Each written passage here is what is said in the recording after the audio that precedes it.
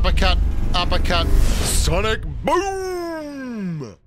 Well, hello there, humans, bees, earthlings, whoever you are, wherever you are, whatever you're doing, and if you're lucky enough indeed to be doing it too, it's time for a fresh take on an old friend. This is the Conway, the Tier 9 British TD, and I'm playing this tank because I've been grinding this line. I'm actually at the FE 4005 as we speak, had a couple of big games in it, and there'll be a video coming on the FE later on. I wanted to do that because when I did the original videos for this tank, the Charioteer and Co, they were very different tanks, and I wanted to update the guides, but more importantly, they weren't tanks that I ground because I played them on my press account. This is the Bushka account that I play on here on the Asia server. And I want to take a moment to talk about a couple of things to do with this tank particularly, which made it very, very exciting for me. It's a Hesh gun that I'm running here, the Tier 10 Hesh gun. There are two guns. There is the 120mm L1A1, which is a standard Tier 10 TD gun. 3,300 DPM, massive DPM. 259mm of AP pen, 326mm of APCR pen. But you lose your special Hesh round. And the special Hesh round is what made this tank fun for me. It's 200mm of Hesh pen with 670 average alpha. Your AP pen on this thing is 260.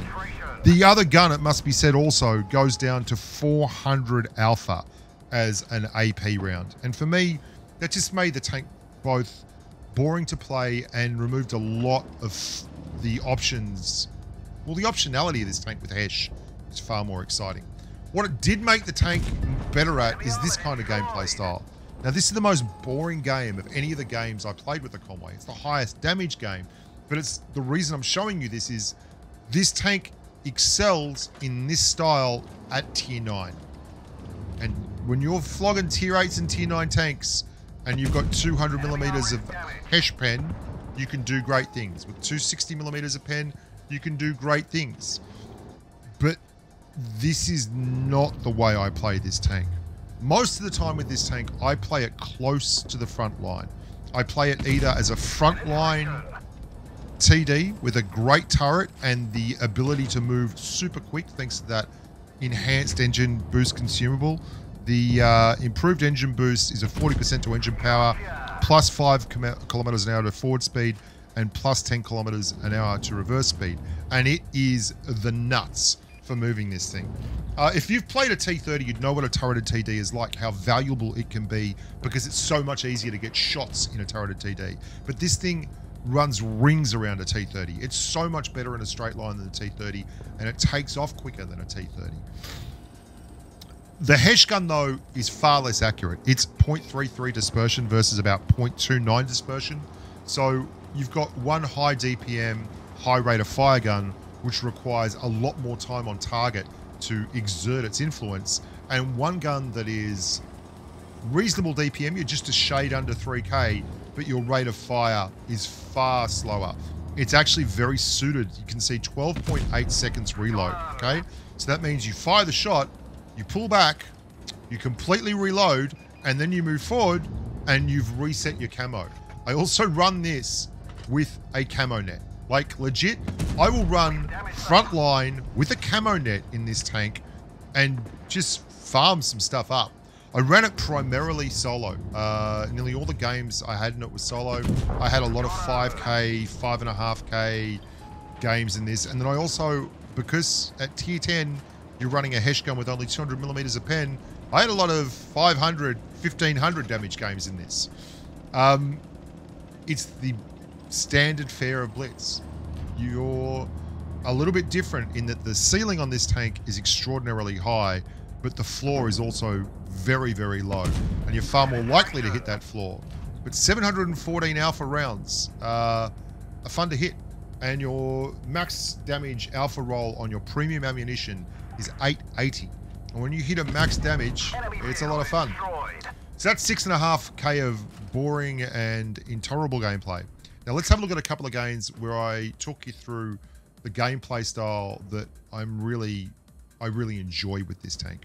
And it's a bit weird to say that because this tank has bad armor. Like, the armor profile on this tank will not be something that you write home to your kids and your wife about and say, "Ah, darling, we were up against it today, but the good old Conway bounced some shots and we came away a winner." No, no, no, no, no. No, no, no, no, no, no.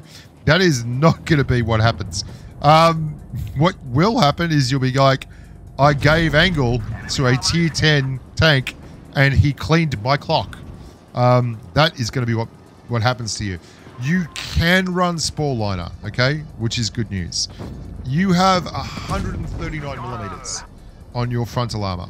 You have, like, that's your sloped armor around the gun mantlet. If you're playing same tier TDs and heavies, ooh, that's going to hurt. Like, an E75 will just go straight through you, right? It just, there's no way around it. You're going to get absolutely whomped by a tank like an E75. Everywhere at the front is green. And the E75 isn't like the best pen ever, you know? You really got to be careful that you run Spore Liner and you don't give angles. And look where I am in this tank. I'm right in the middle of the map. And I'm going to go further forward. And this is where it excels. And you see how the synchronicity between your 12.5 second reload or 12.8 second reload and your camo reset. And it's actually pretty funny that that Shah needs to go down. And I don't want to waste that multi-kit because I don't have more than one kit. Like, I've got one track repair. So you've got to be very, very careful. And you've got to count tanks that are in front of you.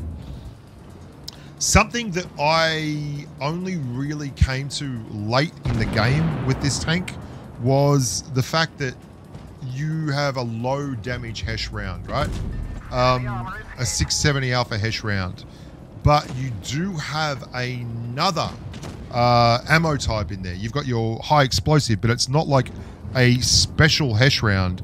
You've just got a much higher damage Hesh round that has 70 millimeters of pen. So if you run that round, you'll do a 770 Alpha shot. And there are certain tanks like that Caliban where there will be opportunities to use a 770 Alpha gun. Gotcha. Same tier tanks, you can just pen all day with AP though. And it's very, very comfortable. This is what I mean about having a turret on a TD is so cool. You can get shots, and I was going to take a shot before the SU-130 rolled on in. You can play very aggressively with this tank. You can use it for all kinds of different ways and purposes. But it is a derpy gun. 0.33 dispersion is not great. 2814 DPM, 0.33 dispersion. When you max this out, you can basically, if you want to go 40 kilometers an hour, you can, but with your engine boost, you can get up to 45, which is pretty cool. Your power to weight ratio isn't incredible. But you've really got to compare it more to other tier 9 TDs. So your power to weight ratio, effectively factoring in terrain resistance and horsepower per ton, is 16. That's the same as a waffle tractor. You've got the same kind of mobility as a waffle tractor, but both the top speed you have and the waffles is the same, but you have that crazy engine boost. You're much more mobile across all terrain than a T30. The T30 is nearly there on good terrain, but on medium and soft terrain, the T30 is horrific. And you beat the waffle tractor once you start off-roading. If you're on grass or dirt or going through water, you're faster than the waffle. And all this comes with 10 degrees of gun depression. It is somewhat insightful that I sold the Charioteer, but I didn't sell the Conway once I got to tier 10 because I found this really, really suited the way I played the game. So that was another first class, 5.6k that time. Now I'm going to show you the mastery game.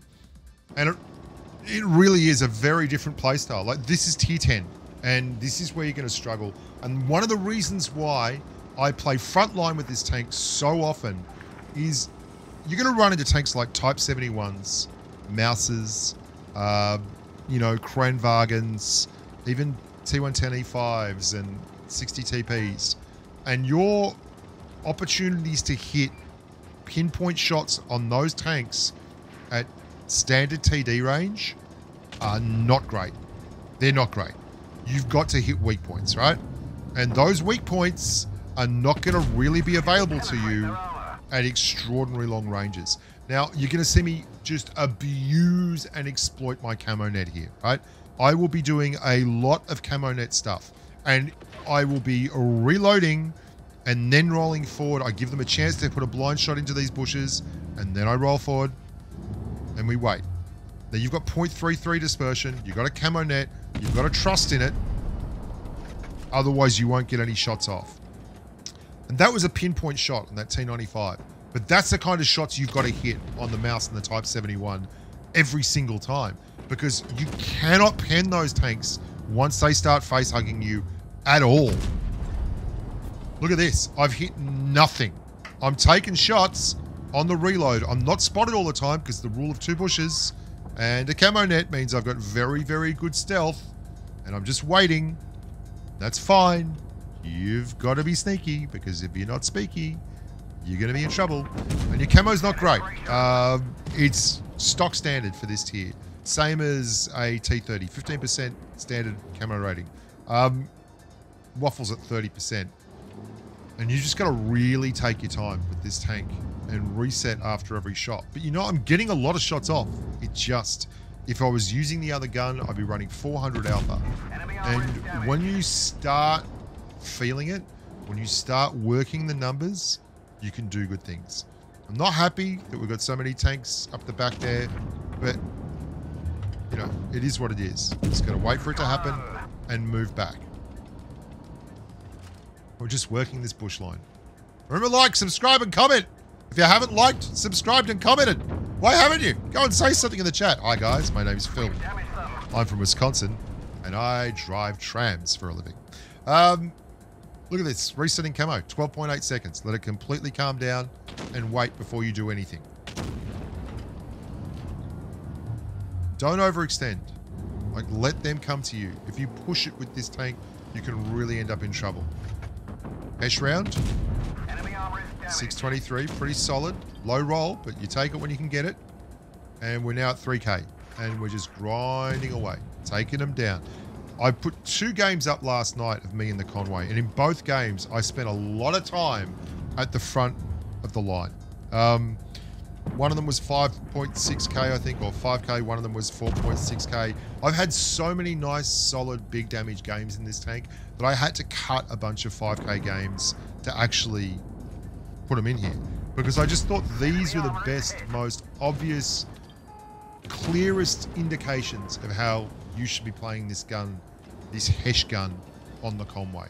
You can always just sit at the back with a high DPM, high penetration, APCR firing, 400 alpha gun, but you can do that in so many tanks. Like, play a tank that does something a little bit different. Play something with just a little point, a little guilty pleasure, okay? That's what the Conway gives you. I don't think it needs to be buffed. I sure don't think it's a bad tank. I sure don't think it's got any problems at all. And I also don't think it's overpowered.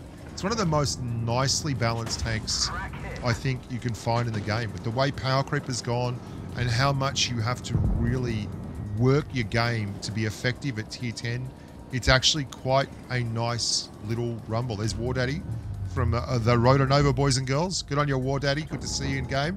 RN, good boys, good girls.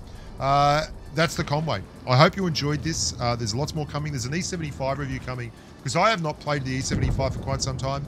And I played it yesterday, and it was pretty good. It feels like a tier 10 tank. Again, it's like we've come full circle. The E75 once was a god, then wasn't, is now again. Well done. Look after yourselves. Remember to like the video and subscribe to the channel. And if you're enjoying these little hit outs, then why not say so in the comments and tell us what you'd like to see. And maybe we can add a little bit of what you'd like to what's shaking up in here. Au revoir, amigos. Until next time, stay safe on the battlefield. Bye for now.